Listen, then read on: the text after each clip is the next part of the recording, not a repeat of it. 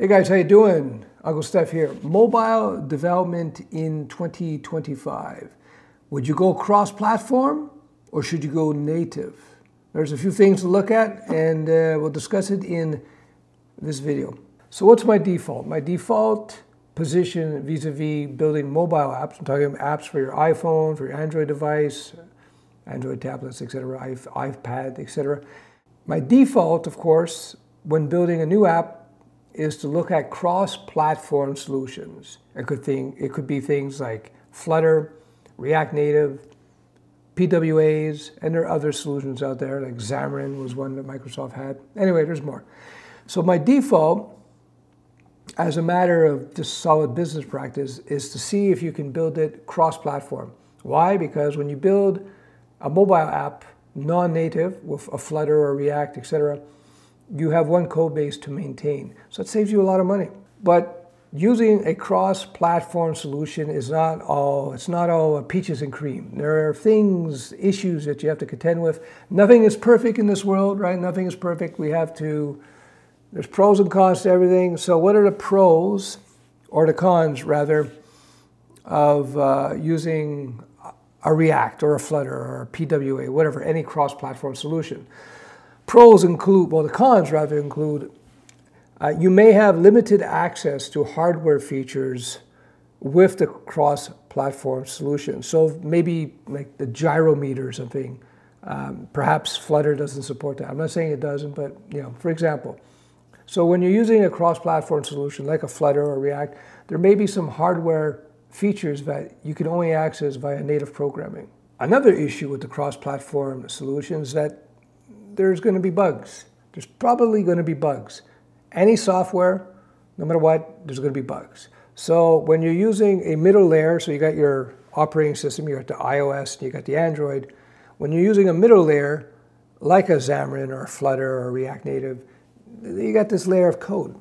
Coders make mistakes. There could be bugs you're going to have to contend with. That's just the par for the course. So when you're using a middle layer, when you're using a cross-platform solution, you have to expect bugs in the mix possibility. Another issue with the cross-platform solutions and non-native solutions is performance. For every layer of code that you have a hit in performance. And so when you're using a Flutter, you're using a React, it's never going to be as fast as writing native code. I'm not taking a shot, I'm not insulting Flutter, not insulting React, it's just normal. Many times though, that doesn't really matter, right? If you have an app, or for example, if you wrote it native, maybe something will take 1/10 of a second to respond, or 1/100th of a second, and maybe the Flutter version or the React native version will take you 1/10 of a second for a reaction to happen. So it's much slower. But as far as the user is concerned, they probably won't notice the difference. So that performance loss, if you will, using a platform like a Flutter or React or whatever, it's a non-issue in that situation. But maybe you're developing games where you need as direct access to the hardware on the phone or on the tablet. You need as much power as possible because the game requires it. Then a Flutter or React Native may not be your best choice. So as I touched on before, why would you go a cross-platform solution? There's a few major advantages. Number one, you have one code base. As I said, one code base is a lot easier, a lot cheaper to maintain than two, because when you write native, you're probably going to have to write iOS and you're probably going to have to write Android. So that means you're going to have a bunch of nerds writing your iOS code. It's probably going to be Swift. And a bunch of nerds writing your Android code, which is probably in 2025 Kotlin. You can do it in Java, just as you could use Objective-C in iOS development, but the move is towards the light, nimble languages, Kotlin and Swift, respectively. So maintaining two code bases in two different technology stacks is expensive, right? You have to have different groups of developers, or at least one developer knows both, or maybe two different, you get the idea. It's just much more expensive. You get two code bases to maintain instead of one. As I just said, you need to have two sets of skills. You see, when you're dealing with any operating system, whether it be Android or iOS, they all have their little quirks. They have their idiosyncrasies. So you have to contend with that. One advantage of a middle layer like a Flutter or React, at least in theory, they will sometimes be able to mitigate for, to handle these little issues that you may have with the underlying operating system. So you don't have to worry about it as a developer. Again, this is a moving target. These things will change depending on releases and so forth. But again, in theory, like jQuery, I'm going to go back to my web roots. jQuery is kind of like that in a sense where you were able to access the DOM regardless of browser using jQuery, right? It hid the underlying inconsistencies from you. Bootstrap.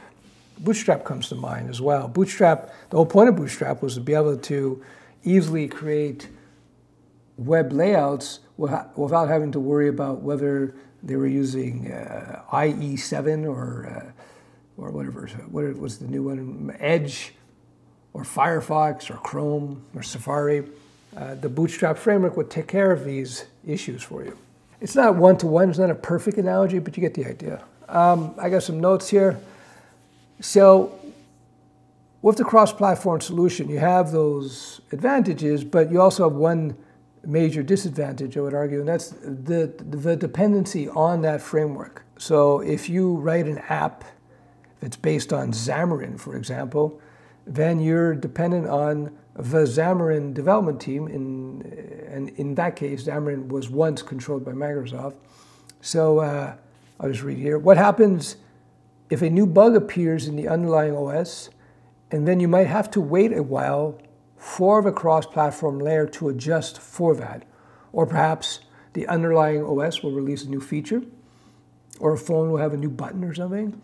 And so you're going to have to wait for the Xamarin developers, for the React Native developers, for the Flutter developer team to update their respective frameworks to take advantage of the new button on the phone, as an example. So when you use a cross-platform solution, the last disadvantage is that you're dependent on them, and you're dependent on their update cycle, on their development cycle. So when you're approaching a project, you have to look at, first of all, whether or not you can get by with one of these cross-platform solutions. As I said at the top of the video, if you're developing an app, an MVP, minimum viable product, your first time to market, you don't really know what the market's going to need. So I always say go cheap and fast. And to me, that screams cross-platform, React, Flutter, etc. React Native, rather. Now, you're going to have to evaluate this on a project basis. Some projects, as I said, you may need something about the hardware that you can't get to with Flutter. You can't hit with PWAs. So that's an issue. That's an issue. A few months ago, I got on a conference call with a publicly traded company with their development team for their mobile app. I'm not going to say the name of the company. You know, one aspect of being a professional is to learn to keep your anonymity, being discreet about things is important. Anyway, so I got on a call with their team, including the guy in charge of their mobile development. And not all, but a lot of their clients would use this mobile app. And they're not necessarily like a technology company per se, but it was a key aspect of their technology. Anyway, so the problem they were having, and the reason I got on a call, is that their software, their mobile app, is pretty buggy. And based on just using it and being an Uber nerd that I am, having done this for decades, I knew that they were using a middle layer. I said it had all the telltale signs of using a middle layer, meaning I assumed that they weren't writing native code because of the way the app was working, the way the update cycles were working. I could see that the underlying code base was fragile.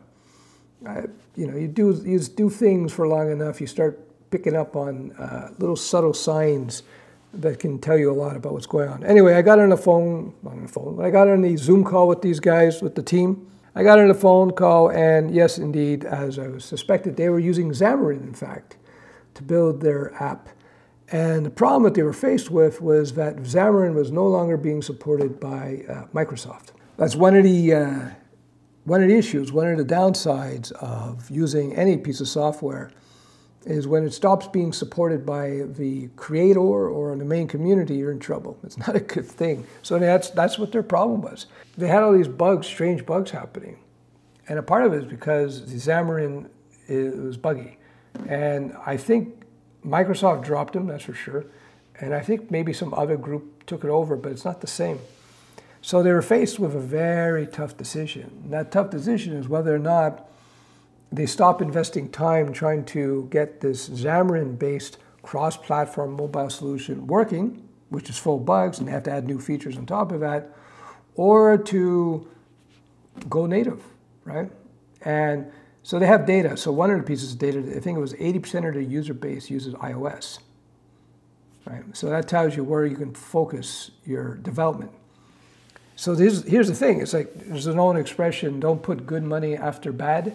So for me, if I got a key piece of technology in my business that a lot of my clients depend on, and it's based on a platform that's now been kicked to the curb by the creator, Microsoft, that's a major issue. For me, I would pull the trigger on a rewrite from scratch, starting with iOS. That's what my advice to them was. I don't know what they're going to do.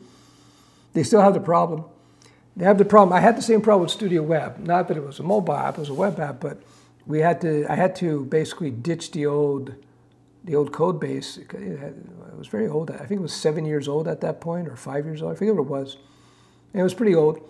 You know, old code bases, you get more and more bugs over time, especially when you're developing your from MVP up, because in the first few years that you take a product live, you're going to learn a lot about the use cases. And when the clients are calling you up in a panic, I need this, and you write quick patches, you get it going, and then new feature requests, and next thing you know, you got Frankencode walking around. And yeah, so that's what they're faced with, this publicly traded company. They got an app based on Xamarin. Xamarin is discontinued. They're having to deal with Xamarin bugs. So he was telling me he's been fighting with that decision. Do I go native? Do I rewrite from scratch? Big job rewriting from scratch. The good news, though, is when you rewrite from scratch, you already know the use case, right? At this point, I assume they're several years into their application, so they understand what they need to do. So to copy and to rebuild from scratch is actually much less work than when you first build your application, because you know what you need to do. So years ago, when I did a rewrite on Studioweb, which is my learning SaaS, lots of schools use it. I use it in my own mentoring program now. It automates the learning process, giving incredible outcomes. Anyway, what I did is when I made the decision I was going to do a rewrite, I got in a new engineer, and I had him work on the old code base for about, I think it was 6 months, maybe a little longer, because I wanted him to become very familiar with the old code base, understanding the problems, the bottlenecks, understanding how the information was flowing and so on, so that when we sat down to architect the new one, design the new databases, decide what frameworks we're going to use, et cetera, and so forth, he had an intimate knowledge about how the app worked. So the new version, whenever you write new code, the new version had some new bugs, but the bugs were very tiny bugs, relatively speaking. And we were able to optimize processes that we hadn't been able to optimize in the old code base, because when the old code base was created, we didn't know exactly what the app was going to do or what it needed to do. Now we knew this intimately. Anyway, good thing I did the rewrite. It's a far more solid code base, and it works much better. Anyway, that's pretty much it. So mobile development 2025, would you go cross-platform? I would make every attempt to do so, but you have to look at this on a per product basis. Does the middle layer, the Flutter, the React Native, does the PWA access of the hardware at a sufficient level for your needs? Is it, despite the speed hit that you're going to get, is it still fast enough for your app? It could very well be. You know, other things. I won't redo the whole video, but you get the idea. I know some very large companies, like this one publicly traded company, and much larger companies I know of, that use cross-platform solutions all the time. So the big boys will use them. better to maintain one code base than to maintain two, right? All right, I hope you found this video useful. I'm Uncle Stef. I mentor people in software development, coding, business, entrepreneurship. Everything I teach, by the way, is based on my real-world experience going back to the 1990s. I've seen a lot. I've seen a lot. I don't like to say I've seen it all because you never see it all, but I've seen a lot. And so I put out these videos to try to save you guys years and years and years, if not decades, of research, and you can learn from my experience. Up to you if you want to or not. All right, if you have any questions, you let me know in the comments below. If you like the video, give me a thumbs up. If you don't like the video, give me 2 thumbs down. 1, 2. If you like my hat, give me a thumbs up. If you don't like the hat, you know how it is, give me 2 thumbs down. If you like my 2 camera action here, let me know. Camera 1, camera 2, and that's it. Bye.